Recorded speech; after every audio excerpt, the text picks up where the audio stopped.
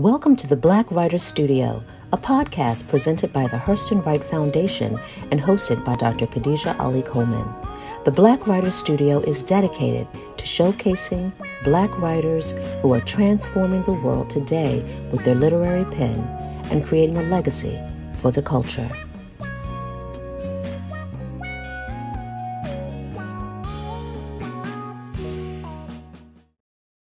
Natasha Gordon-Chipembere is author of the book Representation in Black Womanhood, The Legacy of Sarah Baartman, and the historical fiction novel Finding La Negrita. Her work has been featured in Essence magazine, along with a monthly series, Musings from An Afro-Costa Rican in the Tico Times. She is a senior co-editor of the AfroLatino Book Series from Palgrave, and her current writing focuses on slavery and the legacy of Afro-descendants in Latin America. Born in New York to Costa Rican Panamanian parents, she eventually moved to Costa Rica 8 years ago with her husband and 2 children. She is the founder and host of the annual Tengo Sed Writing Retreats in Costa Rica, a week-long exclusive gathering of global BIPOC writers. So Dr. Natasha, I asked you earlier offline to tell me where you are because I know that we have we're in different time zones. So can you give me a little backstory on where you are and what led you to where you are right now? Absolutely. Thank you. So I'm in Costa Rica and I've been living here for about almost 8.5 years with my husband and 2 children. Okay. And so my mother's Costa Rican, my father's Panamanian. I was born in Brooklyn, New York. So shout out to Brooklyn. Yeah. And I was a professor at CUNY for many years. And right at the end of, I would say, Obama's presidency, my husband and I sort of took a temperature check about where the country was going. And we knew, based on our historical knowledge of sort of what happens with Blackness and then Black success and Black excellence, and then what happened sort of in the world with that when it happened, sort of what the backlash was. So we anticipated something like Trump coming, and thinking about even looking at history, Jim Crow and Reconstruction and all that. And so an opportunity came for us to move to Costa Rica. I had a chance to do some research, which eventually turned into my historical fiction novel, Finding La Negrita. But we really were driven by the idea that we wanted to raise our Black children in a place that was safe. And so I have a large extended family in Costa Rica. I'm in the Central Valley.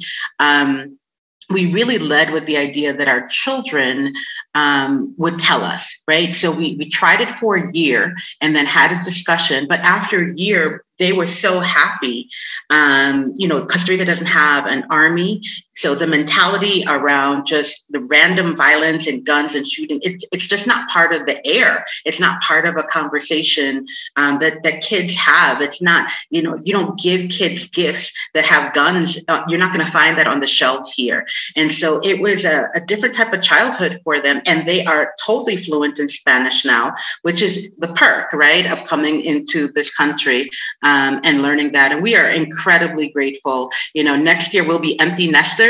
So it will be a different part of our lives. Our son went off to college in Canada. My daughter's waiting for her college acceptances. She's also thinking about going to Canada.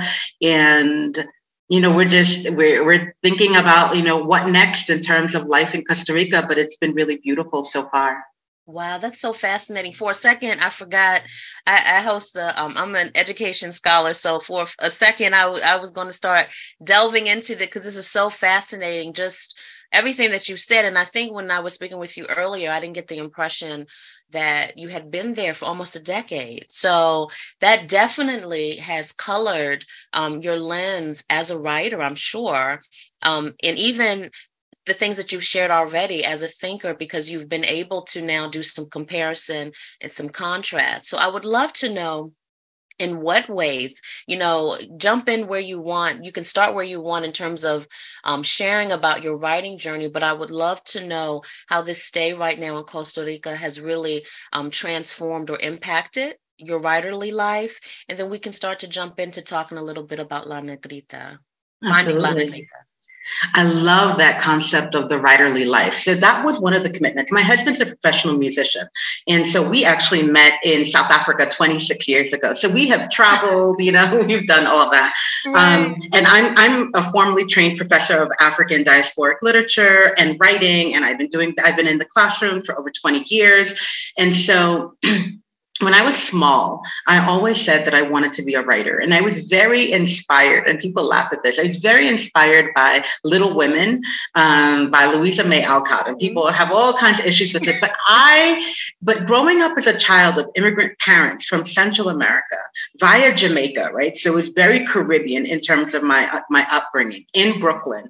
The only spaces that I could go were those that included books. So the library was a popular space. And school. I mean, that's sort of what my immigrant parents really, made clear that was a priority for us. So by 5, I wanted to be Jo March, right? That was the character that I really identified with, that she sacrificed all these things in order to write. And no matter what happened, she'd cut her hair, she'd do all these things for her family, but really she wanted to get to the page and the word. Right. And so I have always known that. And as a scholar of literature, I went onto the path that I loved, but so I have had an academic career that has produced, academic text, articles, conferences, just the sort of the gamut of what would happen as a tenured professor, right? And then, but I've never had the opportunity to actually write fiction in a way that I wanted to. So, as sort of somebody in academia, there's not really a lot of space for that. Right. And so in coming to Costa Rica, one of the things that I committed to myself and my husband and I, we spoke about this, that we wanted to be more intentional about our creativity, right? And so in coming here, it was sort of like, okay, well, we're creating this whole new life from scratch in many ways. And how are we going to incorporate or make central the creative impulse, right? And as a musician, that was really clear for him. He was sort of on that path already. But for me, it was a challenge because originally I was thinking about writing almost like a historical text on the Afro-descendant presence of enslaved and free Africans in colonial Costa Rica. That was originally my take, right? Thinking about these people who were here from the 17th century. Costa Rica had 200 years of slavery, and they did not have a cash crop. So in many cases, it was sort of different types of slavery, cattle ranching on the cacao farm, but mostly domestic, meaning in the capital of Cartago, you had many enslaved people, but there was also a community of free Black people, and a lot of people don't think about those nuances of freedom, right? And so I was really thinking about that, but also thinking about Costa Rica today, which presents itself as sort of the Switzerland of Central America. It is, there's nothing you can not get in Costa Rica, like literally, except Trader Joe's is not here yet and Target's not here yet. When they start bringing in some Tabitha Brown stuff from Target, I'll be like, okay, Costa Rica, where am I living? But at this moment, those are essentially the only 2 things that you cannot get here. And one of the things that I was thinking about was, okay, you have this country that is sort of has a white U.S. capitalistic values and certainly Spanish values, right? In terms of how they're mestizo, meaning they're mixed, right? Most Costa Ricans, but many of them are white presenting, right? And they understand them, and particularly the level of wealth Costa Rica has. There are very wealthy Costa Ricans here. And so in this sort of presentation of this country that's eco-friendly, that, it has really done incredible things for the environment. It's a small country, less than 5 million people. I wanted to understand how they reconcile this sort of white identity with veneration of a Black Madonna, right? So 92% of the country is Catholic, and essentially they all worship the Black Madonna, La Negrita, the little Black one, which is a Black, an icon, a tiny stone of the Virgin Mary and Child that's in the Basilica, which is the biggest cathedral in Costa Rica, and she is the patron saint of the country. So that's sort of my writerly journey, in the sense of I was trying to figure out, well, how does this white-facing or white-presenting country understands its veneration to this Black Madonna? And in the process, what I came to realize was that there's sort of a disconnect, right? And so my job as a scholar, but also as a writer, was to figure out how to make those connections, and particularly to think about the people who were free during that time period of African descent. And so that's what took me to my book. I mean, it took me 7 years to write it. Right? Because it's all deeply researched. I mean, I went to the British Library, the National Archives in Costa Rica. I got documents from Guatemala. I mean, it was a lot of historical work. But then what I realized was that even though it was historical, it didn't give me the humanity of the African people that I wanted to really delve into. I wanted to hear their voices. And so for me, historical fiction, which is my favorite genre of reading, I felt like, okay, well, because I have all this sort of historical foundation, I could then have the creative freedom and the license to kind of bring it all together. And that's what happened. That's fantastic. And you explained it so vividly yet succinctly. I appreciate that. And so it leads me to ask about this story, this humane story, this story that harkens back to pre-slavery, really, for these characters, and showing their experiences or the impact of the Middle Passage. Can you tell me a little bit about why these characters and how they were developed, or are they based on any of the historical figures that you came across in your research prior to deciding to do fiction? Right. Well, I found a listing in the National Archives of Costa Rica of prominent Costa Rican, well, current Costa Rican, but I would say Spanish colonial families that listed their property, including their cattle, their slaves, their enslaved people. Like, I mean, it was like a log. And so I absolutely knew that these particular families existed. It was well documented. And so from there, with that particular evidence, I was able to imagine, how many people lived in different homes. Costa Rica was not a wealthy country. It was seen as sort of a backwater country because they could not compete with Brazil during that time. They didn't have a cash crop, right? And so even though they farmed cacao and they were cattle ranching, they did not have a lot of money. And at one point, cacao was actually used as currency because they didn't have silver. Wow. But so in thinking about these characters, they just showed up. And I know people say, oh, are they a composite? They're not a composite of anyone. I mean, the first character that shows up for me is Dakara, and he is a Zimbabwean who is a sculptor, and he specifically works on Shona sculpture. Now, I've been to Zimbabwe, and I love the Shona sculpture. So I love the stone. I had engaged with artists when I was there. So these places in Africa that I wrote about prior to the Middle Passage and then arriving in Costa Rica are authentic spaces, right? And so it's not like make-believe. I've been in these spaces, and so I can easily sort of reproduce them in the same way that when I was in Costa Rica, I went to Cartago, which was the former colonial capital, and walked the city and looked at old maps and went to the museum. And I engaged in the space that way. And that's how I translate that into creating the world that I did, because it's set in 1634, and that's a pretty long time ago, right?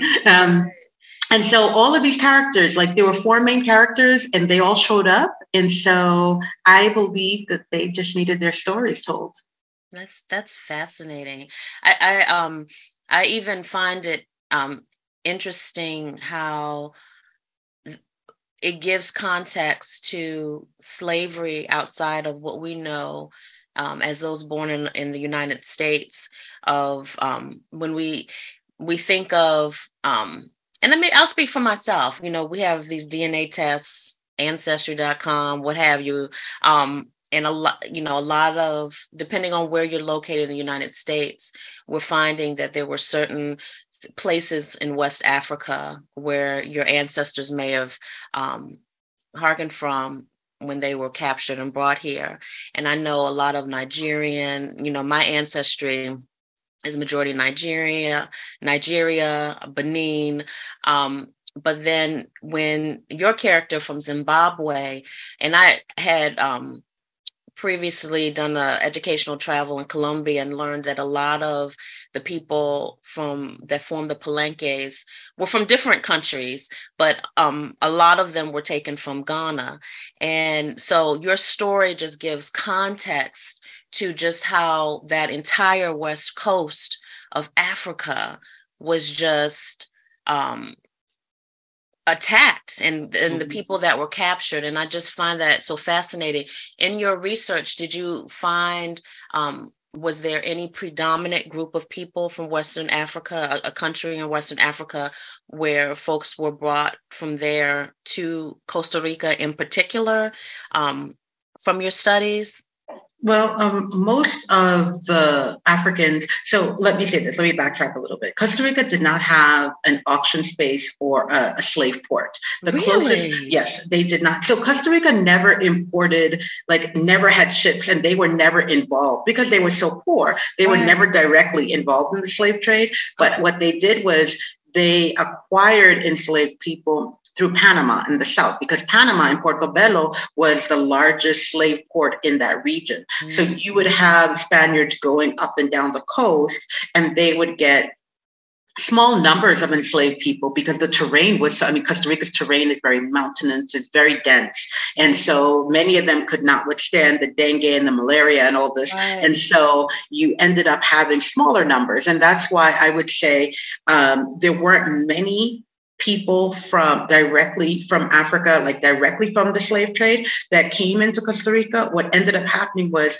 you had people who were already American in the sense that they had been born in the Americas already. So someplace in Latin America, they had already been born, possibly even worked on a plantation. And then they were traded up and down the coast of both the Pacific and the Caribbean on the Atlantic side of Latin America, right? And so that's kind of where you find. So there were already people who had learned Spanish already and who had been sort of enslaved, and then they were brought as sold and then brought into the interior or to the capital of Cartago at that time. But I would say that from my book, what I did was I used the Angolan slave trade, right? And we know that with the Angolan slave trade, that went predominantly to Brazil, which would make sense that those people went to Brazil and then moved up and down that coast, and then, fed into different parts of Central America where slavery was very much, part of the day. That's fascinating. So La Negrita came out fall 2022, and right now, you're doing your tour and letting folks know about it. What is something in particular that you want folks to walk away knowing upon reading this book? You've invested so much time, the research, the creative, emotional labor. What is it that you want readers to take away after reading your book? That's a beautiful question. I think there are a couple of things. So one, I really wanted this book to be part of a conversation of people understanding that slavery did exist in Costa Rica, both nationally, but globally, but particularly regionally, right? Because many people don't understand that there was actually slavery. When they think of Afro-Costa Ricans, they think of the Jamaican and Barbadian and Bahamian immigrants who came at the turn of the 20th century to work for the United Fruit Company, right? It's the same people who went to work for the Panama Canal, right? And so those are already people who were emancipated from the Caribbean, who came and brought Caribbean culture. They were immigrants, but they came to the Atlantic coast. But on the Pacific coast and in the Central Valley, Costa Rica did have slavery for 200 years. And in the process, there had to have been some sort of legacy and impact. So one of the things I really wanted was for my book to sort of enter this conversation of Afro-descendant legacy and heritage as part of the region, right? When we see now that different countries are even adding these kind of markers to census, right? So people can kind of identify differently with their Blackness now, when in the past, these weren't even options, right? So these kinds of conversations are important. And I think that, I'm hoping that the book does that, because many people don't think about Costa Rica and Blackness. Right. Like they don't line it up, right? Right. And I'm just saying, yes, Blackness has been here for a very long time, right, and has developed, enslaved people built the colonial capital and all these structures. And so we need to think about their legacy and acknowledge and respect what they've done in investing in creating this nation state. So that's one thing. And then I guess the other thing I wanted people to take away was the fact that even in the spaces of deep oppression, slavery, colonization, we can love, and love is revolutionary. So this is a love story too, by the way. So so I really wanted to, and that's what I really wanted to do with this book. I wanted to get into the interior of these lives and show how people make decisions in the face of freedom or enslavement, but in the face of their own humanity, and thinking about choices that people have to make on the everyday, and in the process, how they make sacrifices for love, whether it's, a father and his daughter, whether it's a man and a woman, whether it's a community having to love and get together for themselves, whether it's taking care of an elder, whether all of these different types of relationships are based in an understanding of community and love. And I really wanted to center that. That sounds beautiful, because I think that we don't hear about those very human engagements and relationships when we even think about enslavement. And I know that, I've heard folks say that we don't need another film on slavery. We don't need another book on slavery. Or we need, if we're going to talk about slavery, we need to talk about the revolts, or, the people who are separated, like the Maroons or the Palenque, right? But when you speak of love, I think that in itself is a rebellion. That's rebellious in itself during that time. And for people to even be able to trace their history, that's rebellious in knowing where you've descended from, when you've had this type of treachery happen to our ancestors. I think that one of the things that is really profound to me is how you center religion. Knowing, the title is even the Black Madonna, La Negrita, finding La Negrita. I wanted to know, did you have to, in your research, in focusing or centering, because that's a very real artifact. When you said it's in the Basilica, did you have to also look at the ways that African descendant people had to still be able to hold on to their religious and spiritual deities in the face of Christianity really replacing a lot of their culture? How did that show up in your research and then find its way into your book? Right, thank you. And it's really interesting, because finding La Negrita, really the idea is finding as in journey, right? And so in many cases, the journey of finding the icon really comes at the end of the book. It's sort of part of the climax, and no spoilers. Right. But I guess the thing that shows up for me, it's not, these African descended people are not participating in Catholicism. Right. So they're not embracing the religion. They have their own understandings of practices, traditional medicine, everything else.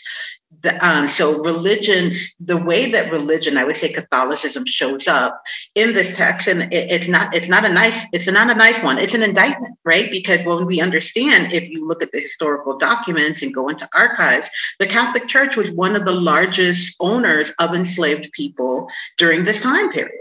And the benefits of that labor are never discussed. And so one of the central characters, and probably one of the most powerful characters in the book, is Esmeralda. And she is an enslaved woman owned by the Catholic Church. Mm-hmm. And so that is sort of where religion plays, like the power of the church in the everyday negotiations of how this enslaved woman is dealt with, and then her own form of sort of maroonage that happens in this journey. So I think that in terms of religion, absolutely. And it's really only towards the end of the book that the icon is officially recorded in sort of, this space then becomes a venerated space. But I would say that in terms of the enslaved people and the free Black people during that time period, they were not engaged in Catholicism in that way, even though the performances of Catholicism by the Spaniards were very present. And so I wrote that definitely into the text, from the rosaries to confession to, all of those things, because I, growing up, I attended Catholic school, right? And so these are things that are not unfamiliar things to me. Like I know those performances and rituals, so I was able to authentically write those things into the text. That's fantastic. And I think that that adds another layer of, it's just a lot that the book sounds like it's giving the reader in terms of the historical dimension, the human element with the love story, the journey, but also really this reckoning of, coming to terms with these institutions that still exist and their involvement in a lot of the history that is terrible, the things that folks are not so proud to really admit or to really give attention to. And it sounds like you bravely include this in your book. So I can talk to you forever because I have so many questions. And I even said prior to us coming together that I wanted to ask you about Sarah Baartman, the South African woman who many have referred to in the past as Venus Hottentot. I wanted to just get an idea of where do you go after this book? Finding La Negrita is so rich, so heavily substantive. Where do you go from here in terms of what do you want to see as your next creative venture? Because it seems like this is really at the top of your priorities, is really being able to actualize this creative energy. I know it is soon, the book just dropped, but what do you want to see for this book? And what do you want to see after this book? Well, I always say my mantra, and this is what I've told my editor, I was like, Netflix and Oprah, that's what I want for this book. Because, movies are filmed all the time. I want a limited series on Netflix for the book, and that is what I'm putting out in the universe. And I want to have the book picked up by Oprah's book club. And why can't I dream, right? Yes. And let's manifest it, right? Let's manifest it and put it out in the world. And so this book is doing quite well. What's really nice is that folks are starting to teach it. Like for the spring semester, Yale Divinity School's doing it, Stony Brook, Brown University. So lots of schools are starting, people are really interested. I know that folks in Michigan are interested. And so they're starting to teach it. And so I'm doing a lot of different Zoom speaking engagements with classrooms. And that is just fantastic for me. That is fantastic. In terms of the next project, I already started. I have another book called Naomi, and it is based on the Caribbean coast of Costa Rica and Puerto Limon. And it is, a very loose, very, very, very loose retelling of my great-grandmother's life. And her name was Ruth, so you can understand the biblical references to Naomi. And so one of the things that I wanted to do, so I have been studying particularly Marcus Garvey and his influence in Puerto Limon because, he first came from Jamaica to work for the United Fruit Company in Puerto Limon. That was his first stop. And so we still have a UNIA office. The Black Cross nurses were here. There's this whole rich community, and I'm very actually involved in that community today. Wow. We just celebrated about 2 weeks ago, we just celebrated the 150th anniversary of the landing of the first ship in 1872 that landed in Puerto Limon, that brought over the first 126 workers from Jamaica. Wow. 123 men and 3 women who came to work for the United Fruit Company and the Northern Railroad Company. And so we just had a big celebration in Puerto Limon, and there's lots of archival work that's being done where we're tracing all these families, Afro-Caribbean families. We're tracing the lineage now. They're doing this big exhibit and it's online. And so it's an incredible project, literally documenting 150 years of generations of people who are currently Afro-Costa Ricans, but essentially they're people all come from the Caribbean. So I have been doing that research for years because it's part of my own family history. Right. And so it's going to be another historical fiction text that hopefully won't take me another 7 years, right? I'll be an empty nester in the fall, and so we will see. I'm just doing the research right now, actually, and I'm just reading and writing, taking notes, and jotting out chapters. And so I'm enjoying, obviously, the life of finding La Negrita because it's still very new. I'm really excited to think about or to listen to what students have to say about it. I'm really excited to talk to students, and then begin this process of this next book, Naomi. Oh, that's fantastic. So tell folks where they can get your book, where you would like for them to stop to get your book, online or in person. Okay, so outside of Costa Rica, in Costa Rica, they can get it at Semicolon Books, which is an English language bookstore in Escazú, which is in the Central Valley. And if they want physical copies, they're in country. But if not, then all the regular spaces for Amazon, Barnes and Nobles, my press, which is Jaded Ibis Press, also has a link where you can buy it directly from them. And yeah, that's where folks can buy the book, and you can buy hard copies or e-copies. Wonderful. Are you on social media or anywhere where folks can reach out to you? Absolutely. So I have an Instagram account that I would love for folks to follow me. I post reels and just information about the book and different speaking engagements. It is my full name, Natasha Gordon-Chipembere. And I also am on Facebook.